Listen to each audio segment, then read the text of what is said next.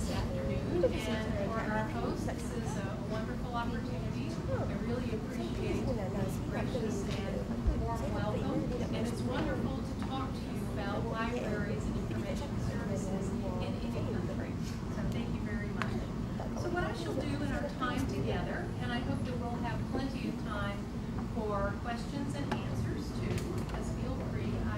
In addition to being head of a library, I also teach in a library school program. I often teach collection development, collection management. So price increases, some of the publishing trends, things like that, I would enjoy talking about that as well. So you will let me know after I deliver my presentation about some of the things that are of interest to you or that are on your mind.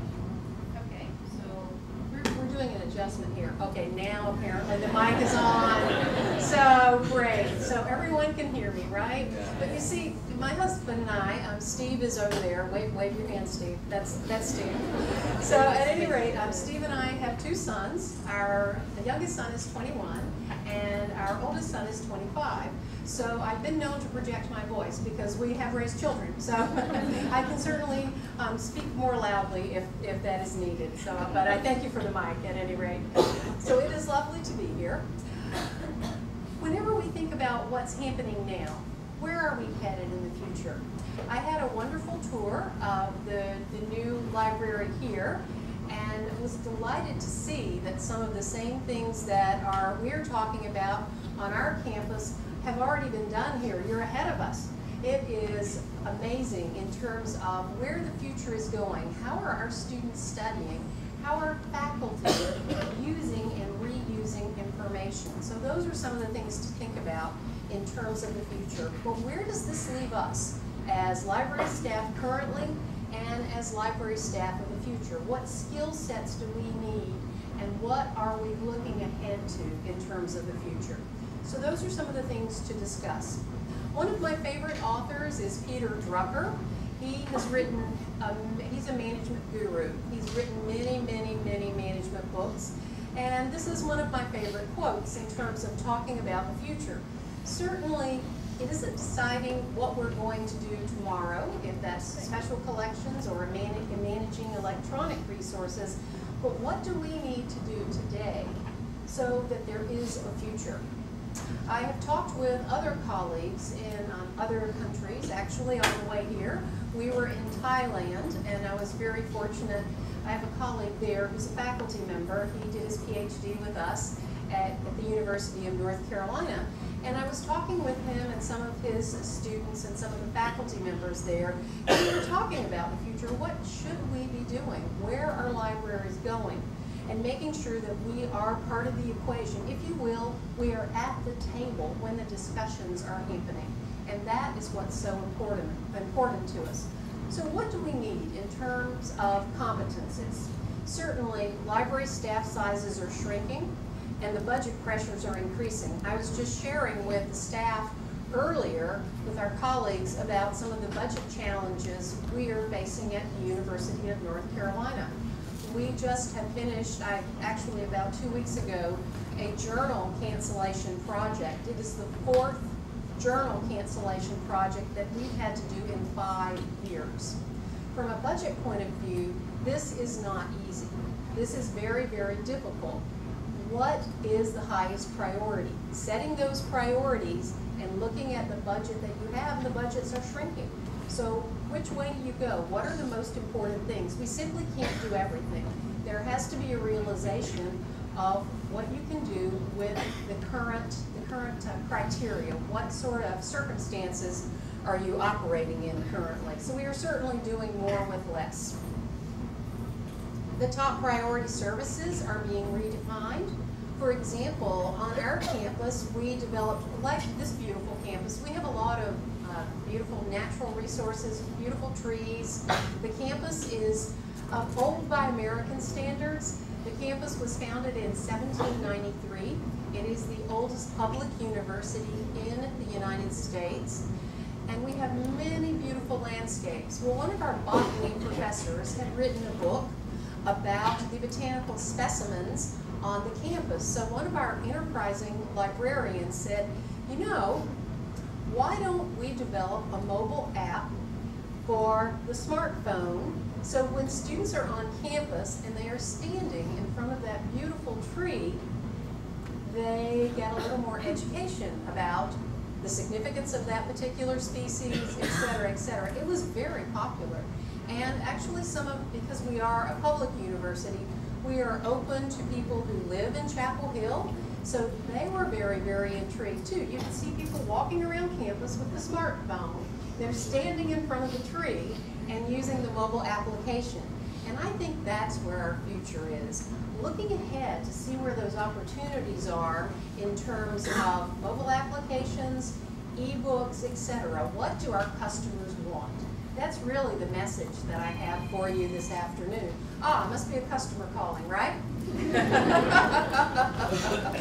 So, speaking of customers, some of our customers are learning to be very self-sufficient, whether they're checking out their own materials, they're consulting databases, they're using electronic resources, and the staff is being rearranged. Certainly at the University of North Carolina, we have something I never really thought I would see. We have outsourced the majority of the cataloging. And for decades, it was known for exact, meticulous, perfect cataloging, if there is such a thing. How many catalogers are in here? I'm just checking.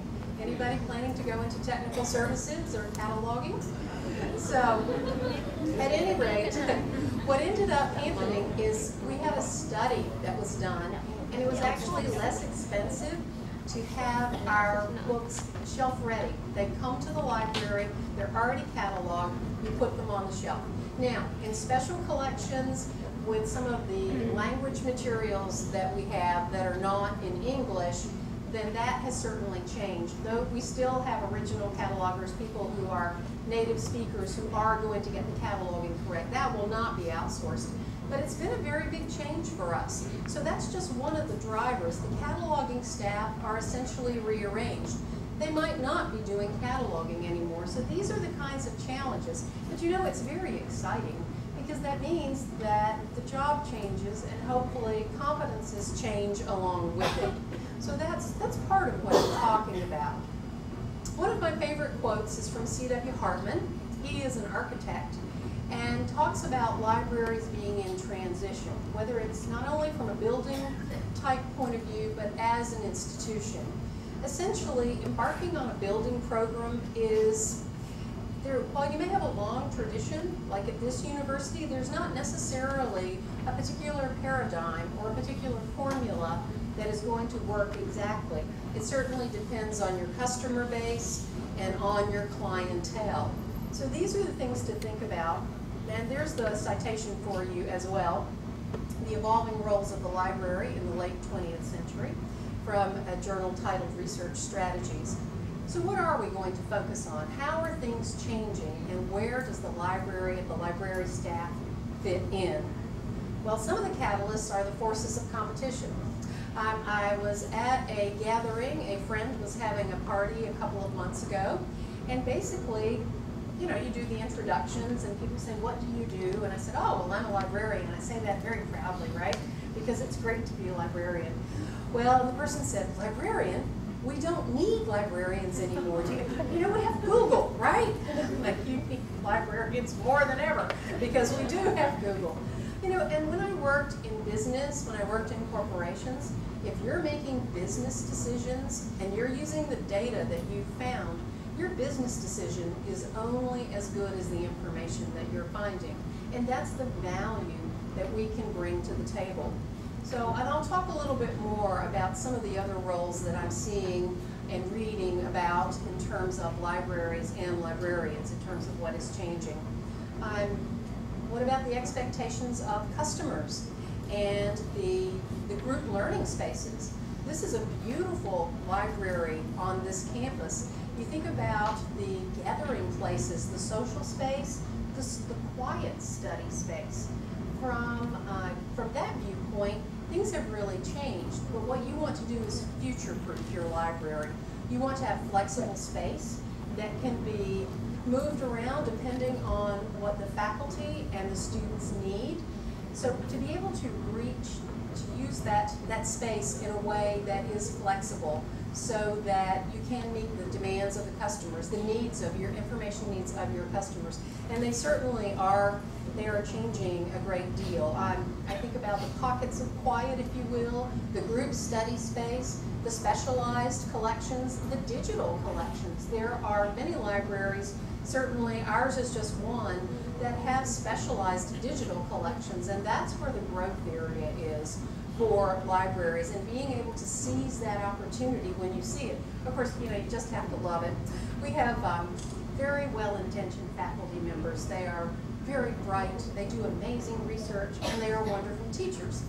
But what you're at a faculty meeting, and say you have, we had a collection of North Carolina postcards from the 1910s, 1920s, 1930s. And to give you an idea, North Carolina, we're in the middle. We live in the Raleigh-Durham, Chapel Hill area. That's the Piedmont area, some rolling hills. If you drive about 2.5 hours in the eastern direction, you're at the ocean. If you drive about 3.5 hours west, you have the mountains. So we say we have the best of both, right? You want to go to the mountains or the ocean, you can do both. Well, one of our special collections in the rare book group had a whole series of postcards that were wonderful vignettes, basically of the seaside and families taking vacations and what was it like in 1910 and 1900s. So we were able to digitize that. We had a small grant, and that worked out really, really well. But on the other hand, you have big sustainability questions. Who's going to pay for the storage? This is not inexpensive, so there's a lot to think about with a digital project, and it isn't magic, because I've sat in more than one faculty meeting where a faculty member will simply say, well, why don't you just digitize it? They think you can just, I don't know, somehow perform some type of magic, something. So there's a lot more to it than that. Whether you're using a product like OCLC's Content DM or another type of software in order to provide digital access. Digital libraries are great. It's another cost center. It's another staffing area too. So these are many, many variables to think about. So what do our customers expect? And then, generational differences. And I say this with all respect with my dear mother-in-law who lives in California. She is very afraid of these. She does not like technology. She would not be caught with a cell phone. This is not her thing. Well, we had a family situation about 3 weeks ago, and she had to get a cell phone. She could no longer avoid. She had tried. She'd avoided cell phones for 15 years. So at any rate, my husband's brother, who also lives in California, took her to the Verizon store to buy the cell phone, and she's very nervous about this. And we didn't start with the smartphone, he said, because she's just, it's too much. So she basically ended up getting a flip phone, very simple, that sort of stuff. And now we usually text our family when we arrive. So when we arrived in Thailand, we were going to text. And she had said before we left, she said, oh no, don't text me. I can't handle texts. So whatever you do, don't text me. So the generational differences can be a little extreme. You have my dear mother-in-law, and I say it with all respect, but she really is very technology phobic. It's not something that she wants to deal with. Other people love technology. Our sons, for example, I email them and say, all right, we've arrived in Malaysia. Of course, I'm going to hear nothing because all they do is text. They don't do email. They laugh if they think that, that we expect them to send an email. The only communication that we're going to have from the 20-somethings is a text, because that's what they do generationally. So these are all things to think about. If you're in a public library or an academic library, how are you serving those specific customer bases, and what are their needs, and how do you find out? So these are some things to consider. Steve Jobs, right? Yes, digitization and ebooks. How many people have ebook readers? Oh, I love mine. It's great for travel. You just put it in the purse and away you go. You can have 200 books on your e-reader. And actually, there was a relatively new study that came out. The Pew Internet Research Group in the United States did a study about the 20-somethings, and what they found out as far as e-readers is that there was an increase from 19% of the people surveyed using e-readers, and it's up to 25%. It's been very well publicized, that particular study. So changes are happening. There are good changes, then there's some things that I was talking about, like budget cuts, which are a challenge to deal with. Organizations require frequent adjustments. On our campus, we have a new chancellor, and we will be a new provost will be hired as well. That will be a big change for the library. If you're in a public library and you have a city or a town manager, depending on that structure, also a challenge. There are all kinds of things. The captain of the ship changes essentially. The leadership changes. So there are sometimes fewer options for advancement too. And these things can be very stressful, even if it's a good change. I have happy news on a family note, if you'll allow me to share it. Our son, who is 25 and living in Philadelphia, is going to get married. We just found out about 3 weeks ago, so it's like, wow. Steve and I are still trying to wrap our minds around having a daughter-in-law. We think that will be wonderful, so she'll be welcome to our family next year. So it's stressful. It's a really good change. It's a happy change, but it's stressful nonetheless. So, and it works the same way with libraries. So what are we going to do? The libraries are evolving, and sometimes we're being pushed outside of our comfort zone. If you want to talk about a digitization project, if you've never done a digitization project, how do you get started? I mean, that's how do you get the funding, the staff, and the expertise? We had a project in our library. One of my favorite things about our library is we have a children's collection. Now, why in the world would we have a children's collection at the University of North Carolina? Well, we have a library school, so we have students who are going to be working in public libraries, in school libraries, and other settings. So we need to support the curriculum, and we also want to have the new books as well as the classic books for them to work with in terms of their classes. But with the copyright laws in the United States, the materials that are after 1923 cannot be digitized. We would be breaking copyright law and get the university in big trouble. So the university lawyer would be very unhappy if we did something like that. So what did we do with digitizing these materials? We did everything that was before 1923. And we were very fortunate because there was a Mellon grant that the university library had. So we were able to fit in our digitization project. It was about 1,100 titles. And these are classic children's books from it's about from 1870s up to just before 1923. So what happened with the scribe, the digitization machinery, is that they were doing some big jobs. Our job was little, so they were able to fit it in. And it's available through the Internet Archive. So if you go to Internet Archive, University of North Carolina, School of Information and Library Science, Juvenile Historical Collection, then you can see the materials online that we have. So that was a really cool thing, but it only took me 10 years to get that done. Yeah, it's the reason my hair is kind of silver. Anyway. So, you know, it really does take a lot. It's like any kind of project management, whatever it is. It can be a great project, but it may really take a while until the technology, the staffing, and everything is there. So what works for you? What works in your own situation? We certainly want to stay relevant. I've already talked about the competition. And then, of course, there's the physical structure.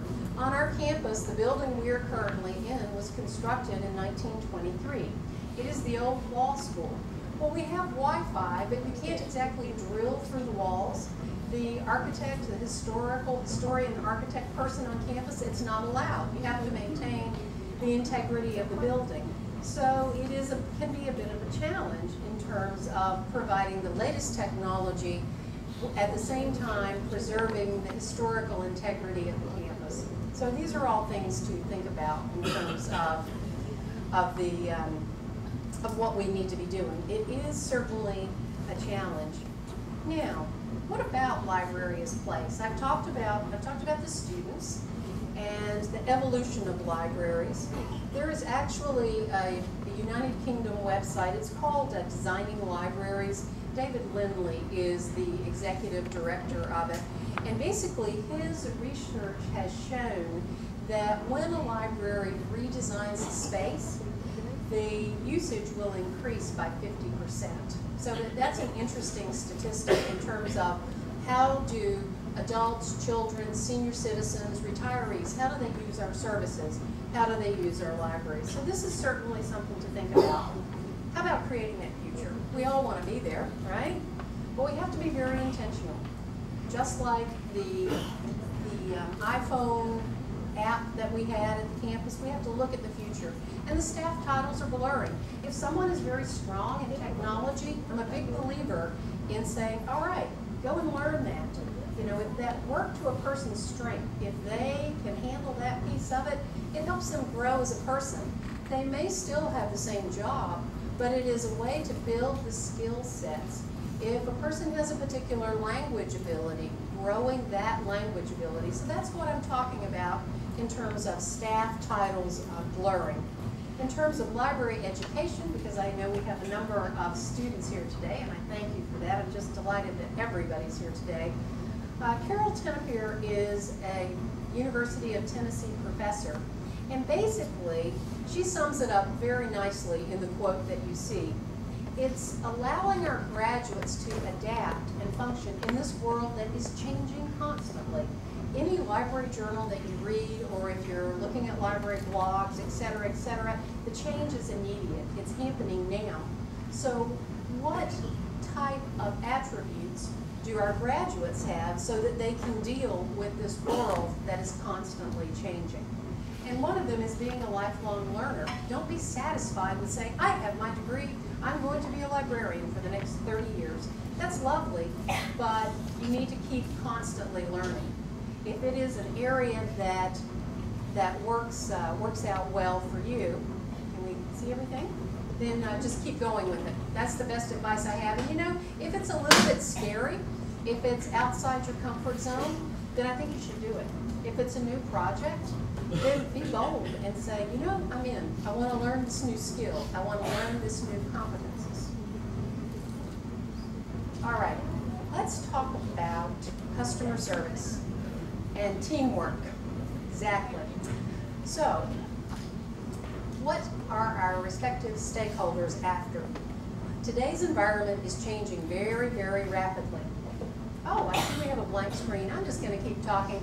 You know, I do a lot of teaching. I talk a great deal. No worries. No worries whatsoever. Yeah, so let's just keep talking about the value of our libraries. Okay, I guess the projector has to reset itself. Maybe it's a little tired this afternoon. Needs a little rest. So essentially, in terms of customer service and teamwork, today's environment is changing very, very rapidly. And there we are. So essentially, I've talked about some of the budget decisions that have to be made, and the costs keep going up. I work with the science team on our campus, and one of the things, a project that we have just finished, is we were looking at converting some print journals to electronic. And we found, frankly, that there was a shortfall in the budget. The publishers were providing they were asking, sometimes the prices were double or even triple, which is ridiculous. It's the same content, it's electronic, so what do you have to do with it that's going to make the price so high? So there was a shortfall in terms of being able to convert everything to the electronic version, and what we did is we're keeping the print, and it's because of budgetary reasons. I don't know of any libraries who have plenty of funding and can just convert it all. That would be an unusual library from where I sit. So the costs are going up. So what are we going to do? Communicating our value. This is a library in Cuenca, Ecuador, and they do an amazing job with customer service, very much like your library here. And I wanted to show this to you. You see those wonderful photographs in the back? They're beautiful. They're absolutely beautiful. They have a program, a fine arts program in photography. So every year, and this is a small example, but I think it's so clever in terms of what the library staff is doing. They have an annual photography program, And they have faculty members who are not in the department. They're the judges of the photographs, and then they display the winning photographs in the library. It's a great way to get the students to come in because their friend or their relative's photograph might be on display, and it's a great marketing tool in terms of getting people into the library and communicating the value. So these are the things that we do, and certainly our work is changing a great deal. All right, let's talk about communication. This is the beaver, the animal that can't hear. We have to provide very clear, consistent messages. In order to accomplish that, library staff must know who their audience is. So who are your customers and what are they interested in? And also listening skills. I can't underline that enough. My grandmother, my mother's grandmother, I always thought she was a very wise woman. And this is what she always said growing up. I remember her saying, a person has 2 ears and 1 mouth, so listen twice as much as you talk. And I think she was on to something. So communication includes many, many elements. And it's not always necessarily about the language or the words that we choose. There is a study that is cited very, very often. The professor in 1967, who was at the University of California, Los Angeles, his work was published in 2 different psychology journals, and you can see those behind me.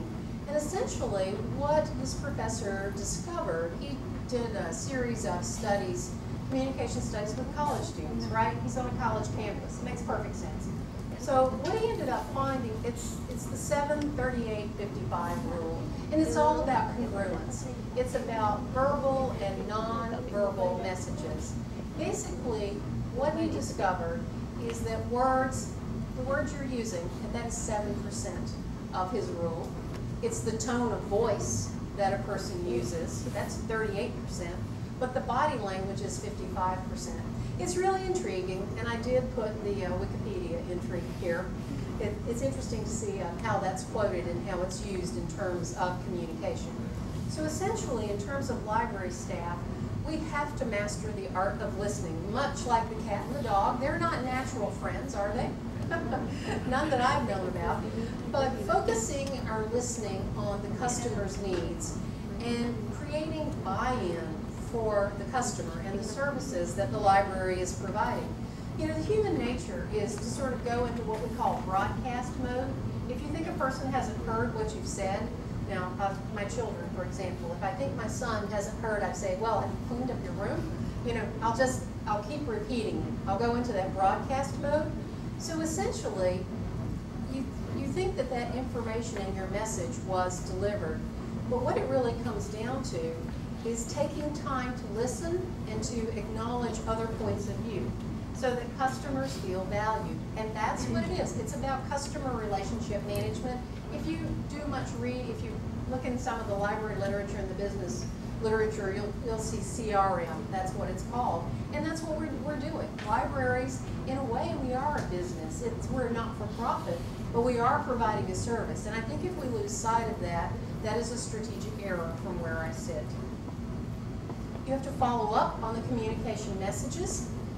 And in other words, listening beneath the words. What is the person really asking? What are they really saying? And it's a bit harder to do because we do have all these wonderful tools. We have chat reference, but I can't see the person's face. So I don't know if they're puzzled about the database I'm talking about or another source. So it does make it a little bit, I think you have to question a bit more closely.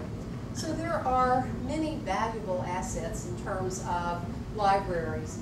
The information, the print collection, the electronic collection, but it's much more than that. Those are simply collections. It's the value of the staff. It's what you're bringing to the job and what you're bringing to the customers in terms of the library. The most valuable assets, in my opinion, are the people on our staff. So what competences do they need? Well, here are a few. And these are SLA competences. In fact, the SLA list of competences, the document is being revised. There's a committee that's working on it. It'll be the 3rd time through. But if you think about product evaluation, if you have a database that the library may be having a trial for that you're planning to buy, then having someone or a team of people, including students and faculty, take a look at the product and evaluate it. Is it something that duplicates what you already have? What about the interface? Is it easy to use? Or is it something that's kind of clunky, not easy to use? We have a database, it's actually a children's literature, it's a print reference tool, but I refuse to buy the online version because it's not very good. It's not inexpensive, and the interface when you're trying to use it is just, it's not instinctive in terms of going through it. Until it improves, it's not a product that we're going to put money into.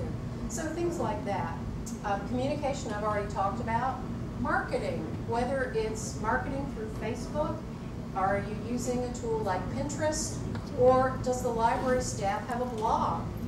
Yes. So these are all things to think about in budgeting and financial. If I could, I would underline budgeting and financial twice, because I find in library schools, at least in North America, this isn't something that's necessarily taught. And if you know your budget, if you know the numbers, then you know how things are really going. So even if you don't have an opportunity, and maybe you're not an accounting person, I'm not an accounting person, but I know the numbers.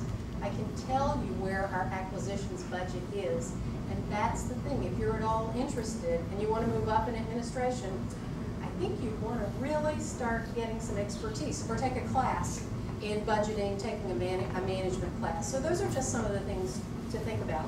So what do we do as information professionals? Well, we manage the organizations, whether it's a public library or an academic library. We manage those resources like I was talking about, like the database, the electronic journals, the print subscriptions, and your services, the reference services, circulation services, interlibrary loan, the document delivery that's done, and the information tools and technologies. In our library, the information systems people, the library systems people, the department has just about tripled in size, because so much of what we do is dependent on the digital world. So those are things to consider when you are looking at the attributes in terms of staff. So here's my list in terms of staffing. I think we need to be very creative and enthusiastic. We enjoy working in libraries, and I think it's great to let our customers know how happy we are to help them, and to share information about how we can help them in terms of if they're working on a master's degree or if they're taking an undergraduate class. Having that enthusiasm and having terrific communication skills, and also being very perceptive. What's going on in your organization? If you are in an organization that is a large campus like this one, do you have colleagues or have you made friends in other departments? It's very easy and wonderful to only talk to people who work in the library, but on a campus, you have to be so aware of what's going on campus-wide. Here's an example. We have a business school at the University of North Carolina, and at the business school, there was innovation is being talked about a great deal, and what's happening is that there's a bit of a movement on campus. It's involving a lot of faculty, and the chancellor has taken interest in this, so we're actually going to start this academic year. It will start in September. We're doing an innovation, it's an innovation team, if you will. Any faculty that are interested, and I actually went on behalf of the library to a meeting, an organizational meeting, about 6 weeks ago. So what we'll be doing is looking at the role of innovation, and more at our university, the research that the faculty is doing is sometimes being spun off into a product, or it might be spun off into a small company, an incubator, if you will. So that's just one thing that's happening at the University of North Carolina. We also have the Research Triangle Park nearby, so it's a natural, it is very natural collaboration, if you will, because of the research that's going on campus. So that's just one thing. And the biggest one is marketing your library or information center. I can't emphasize that enough. You can have great resources, wonderful staff, but if people don't know about it, oh well, you know, they'll never use it. So, exactly. Marketing, marketing, marketing. And sometimes it doesn't always come naturally to us. but it is a skill that you can learn. Kim Doherty is one of my favorite authors. She is at the University of Colorado in Denver, and one of the books that she's written is called Rethinking Information Work. And this is really a book that talks about a career path, what a library does, and in this world, this Google world that we live in, where are we going? Especially if you look at our users and changing expectations. People have very different expectations. Once in a while, I'll hear a student say, oh, I didn't have to go to the library at all, and now I'm graduating. And so one of the big challenges is sometimes the students don't realize that the database he or she is using is actually something that the library is supplying. So doing a better job of marketing is something that we need to do. Also, Kim Doherty writes a lot about disintermediation between the user and the information sources, and exactly what I just said in terms of the fact that the user doesn't necessarily realize that this is provided by the library. The user is going directly to the database through the university website, and they're like, oh, okay, well, there's no intervention with the library. This is just somehow here for me to use. Yes, a mysterious process. So those are some things to consider. Also, in terms of competences, the ability to be able to make a transition. I talked about technical services and cataloging, and also a track record of innovation. So in your library, in your environment, where are the unmet needs? Are there people like my mother-in-law who are absolutely terrified of his computer? Well, if you're in a public library setting, perhaps there are classes for senior citizens or retirees. Are you working in a situation where there are children so that you could do, and so many public libraries already do this, in terms of pajama story time or craft sessions, et cetera, et cetera. The one thing that I've seen recently in public libraries is in Detroit, Michigan, and they have a grant. It's great when you have wonderful grant writers on your staff, but they're using 3D printers. Those are the big thing right now in science libraries. But frankly, the academic libraries in the United States haven't really figured out how we're going to use 3D printers, but the public libraries are doing a better job with it. And essentially, at the Detroit Public Library, they are doing amazing sessions for teens. They targeted ages 12 through 18. There are maker spaces, basically where people are inventing and collaborating. But if you're a parent, this is not a place I would feel comfortable having a child go, because it's usually somebody's garage or whatever, not in the best place. So the public library in Detroit saw an opportunity. They seized it. They brought in 3D printers.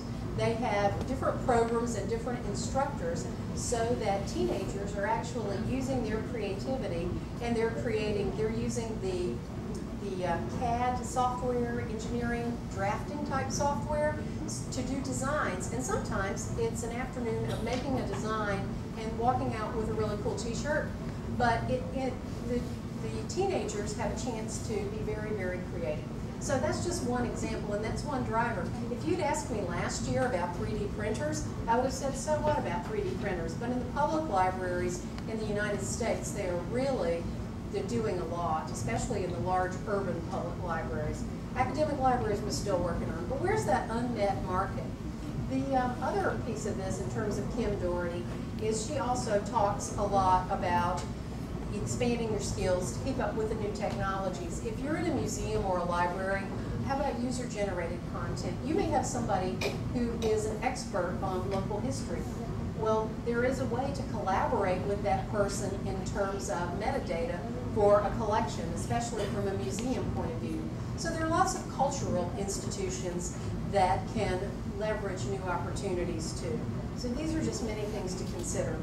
When you begin to think about innovation, one of the first people who comes to mind is Mike Walsh. Mike Walsh wrote a book that is called Futuretainment. You see it on the screen there. And essentially, he was in San Diego at the Special Libraries Association, and he was our keynoter in June. So I wanted to give you a sense of what he said about innovation. It's very, very interesting.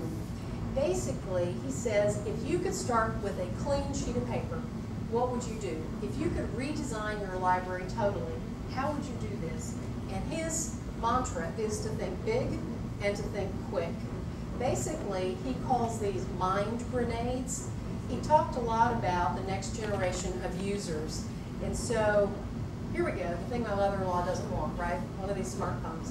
So, I don't know what I'd do without my smartphone. But at any rate, in terms of the next generation of users, the teenagers, the 20-somethings, if you ask a teenager in the United States if they would give up, which would they give up? You have to give up one of them. Would you give up a car, or would you give up one of these? So which is it? What do you think they would say that they would give up? The car. They're not going to give up their cell phones. Are you kidding me? Right, exactly. So these are some of the variables that we have to look at.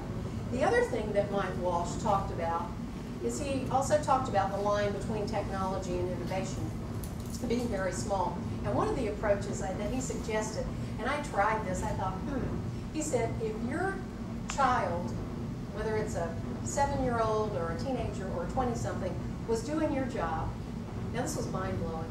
I was thinking about one of my sons sitting in my office doing my job.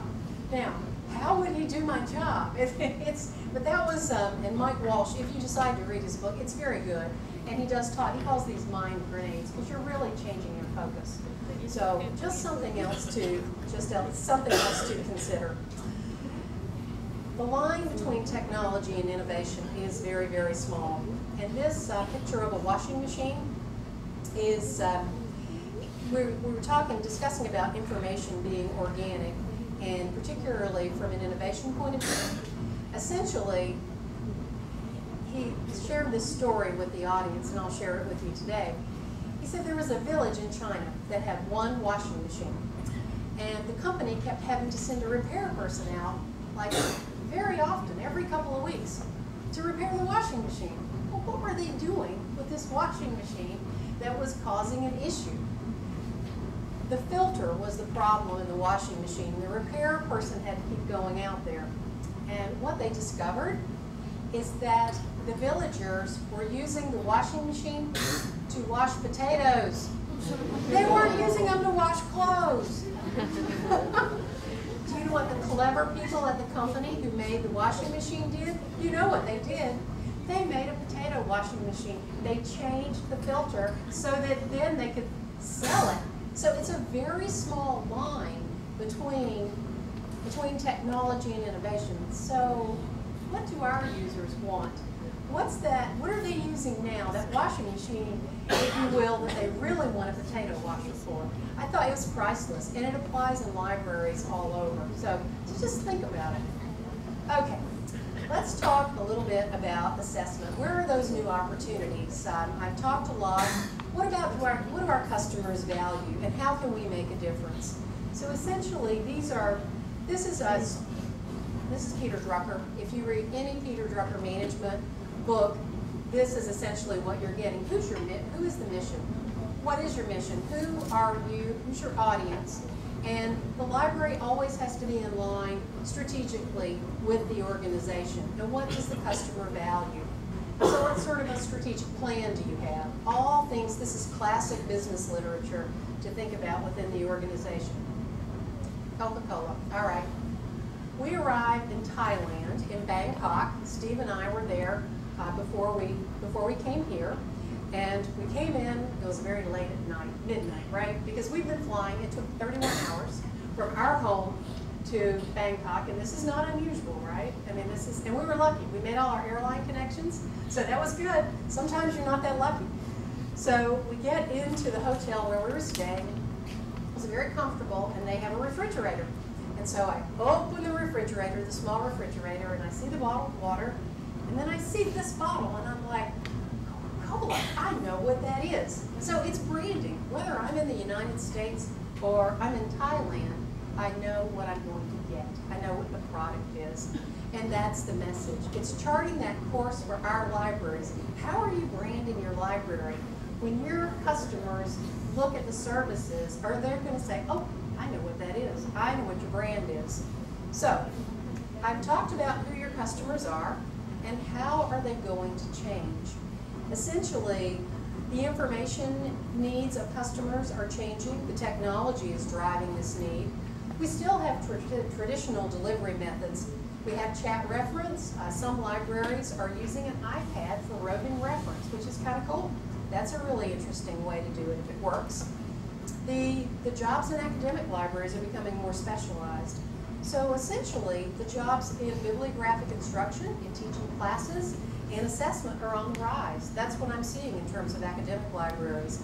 Also, our library is about to embark with a patron-driven acquisition program, which we haven't done before. Duke University did it. They ran out of money in 6 weeks. I hope that doesn't happen to us.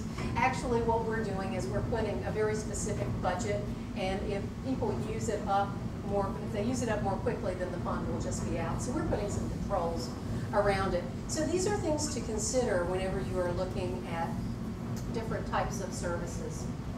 Speaking of change, in North Carolina, where we live, we have a very large population of people who speak Spanish. So the children's collection that I am building today is not necessarily for today, but it's in 10 or 20 years from now. I began to buy bilingual children's books because the students we have on our campus today will not be the same in 10 or 20 years.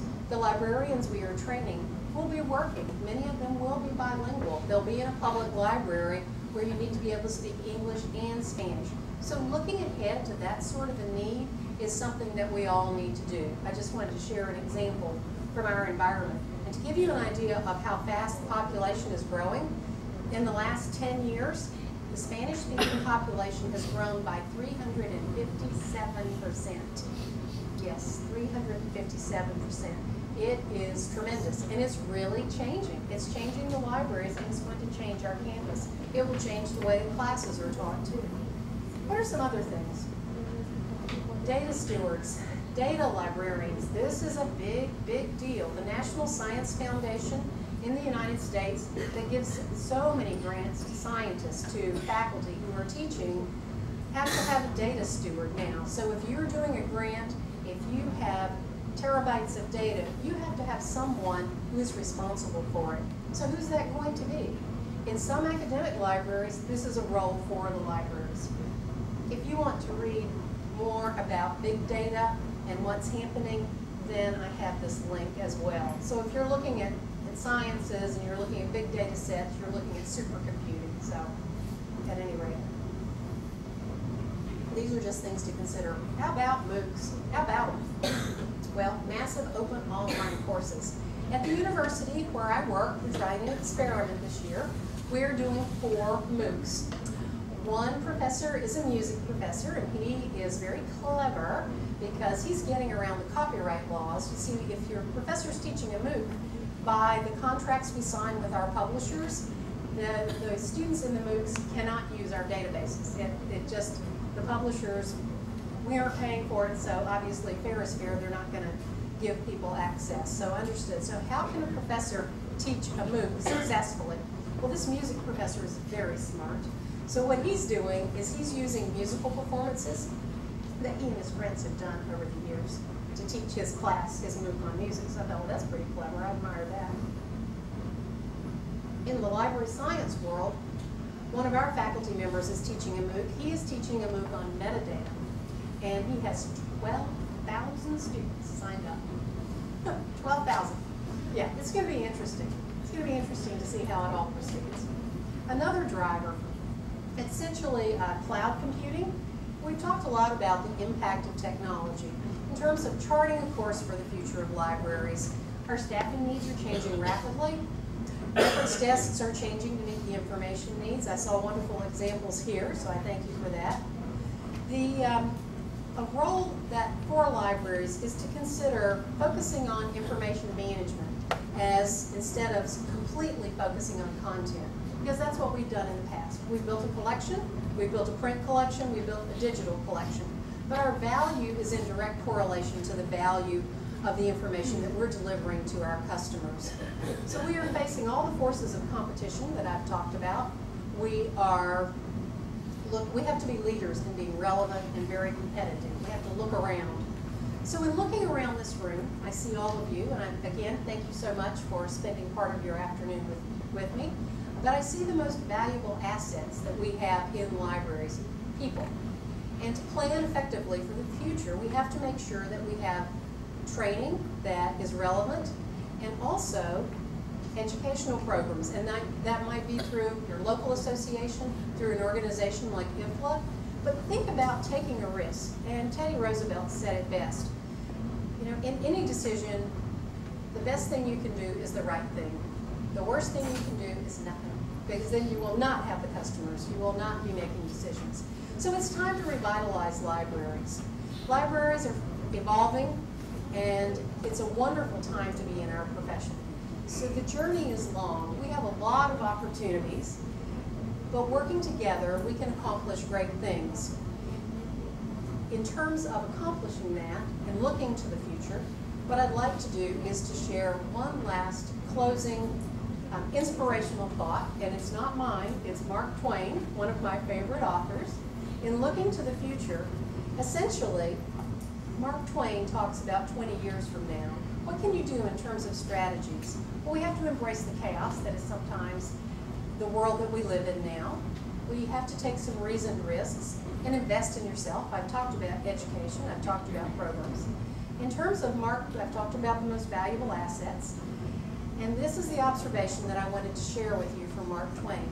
So, 20 years from now, you'll be more disappointed by the things you didn't do than by the ones that you did do. So, throw off the bow lines and sail away from that safe harbor.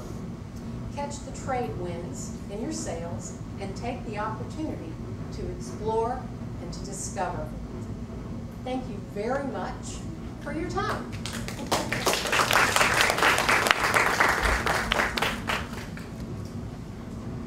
Questions, comments?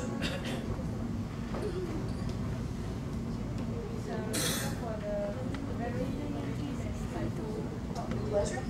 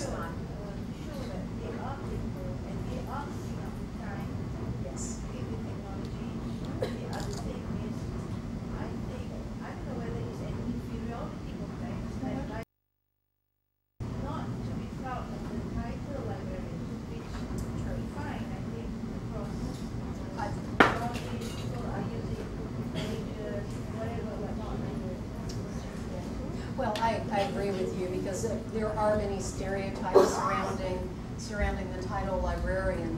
And what happens most often whenever I travel and talk to people who are not in our profession is that they only think books.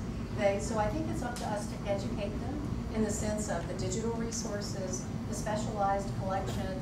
If you have a library where you are a data steward, or GIS. GIS is another area that in our university is growing and growing. We have a Department of City and Regional Planning, so it makes perfect sense that GIS would be an area to expand in. So what I think is that what does your university, what does your public library have, and where are those opportunities?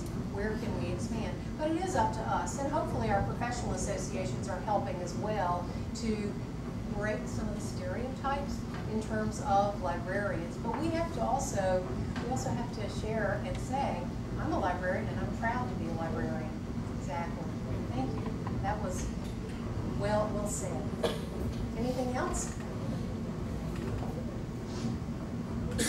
Yes, please. Thank you, Rebecca, for your presentation. My pleasure. And I would like to ask about, as library managers with some of us, can you share with us any initiatives taken by U.S. libraries organizations regarding preparing private librarians to work in future libraries? Oh, thank you. Yes, definitely. Well, part of that is further education. It's taking a specialized class or doing staff development. Because sometimes with budgets, I don't know about everybody in this room, but what we find is the budgets are shrinking, there's more to do, and often there are fewer people to do it. And that's why we have to be very strategic about what we're doing. But bringing in, if the budget piece of it is an area where there's interest, then bringing in someone to do a half-day workshop on budget or a half-day workshop on communication so that you can have more staff participate. Because travel funds, they're not really usually there. That's been the reality of it. But finding those opportunities where you can, or if there is something that is available at a local university or a local college, and investing in yourself and also expecting the employer to provide some opportunities as well. Yes. Thank you. Yes, please. As a student from Universiti, we are doing very information management, so typically what you're doing now. So a friend of mine asked me to ask you. Oh yes, wonderful. I love those questions. Those questions are great. Can you give us some advice or anything for us to prepare if we were to work outside Asia? Outside of Asia. Yeah, okay, that's a good question. All right, well, I think having an intellectual curiosity about the world is part of it. I would look at the exchange, some of the exchange programs, and I would also look at IFLA. If there's a way to get to an IFLA conference, that is a wonderful cross-section. I've learned so much at IFLA about other libraries. Being able to speak English, of course, just as I wish I knew, had known some Thai or Malay. I'm like, oh, I feel like I need to study some more in languages. But if you are one of those people who is skilled with multiple languages or the technology piece of it, if you're good with web pages, those are the kinds of skills that are appreciated. Blogs. So I would say focusing on the technology piece of it is always a good thing, because sometimes with staffing, people, they get comfortable, and that's great that they're comfortable, but then there's no motivation to necessarily keep learning. And Kim Doherty has talked about that in her writing in terms of being a lifelong learner. So it's the difference between just having a job, and it might be a job you really enjoy, but you're using only a very finite amount of skill sets. So exploring and trying something new.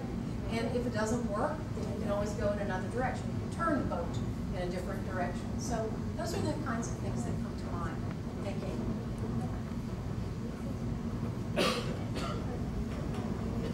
Yes, please. As a librarian, do you think you are afraid you cannot train the students to ask the librarian compare they are going to Google for their research?